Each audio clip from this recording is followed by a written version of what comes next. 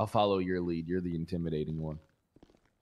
Always got to lead it with, if you ain't a veteran of the Sanguine War. No, I'm not gonna lie. I smoked the guy in the Revolter, then I got out with Perez. I smoked one more, the guy with the fucking surgical gloves, and then I go in the hallway. I have this guy has my back to me. Yo, what up? What up? Did you guys fight for the war?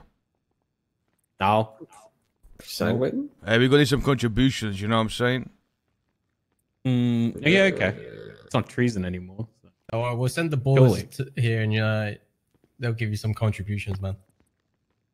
Nah, we gonna need some money. You know what I'm saying? How much you guys got? You guys got any cash? We need a little bit. We need a little bit. I got robbed.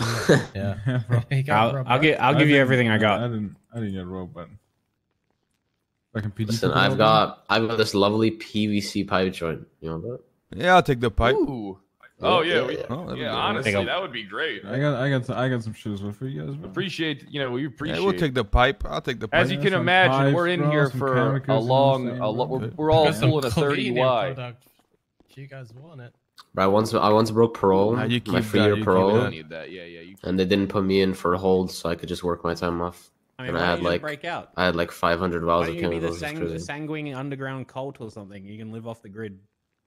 Get the cops from inside the country. You guys should dig a tunnel. Yeah, we'll see. Hey, you guys are good. You guys are good. Why don't you do Nice some guys. Pablo Escobar stuff?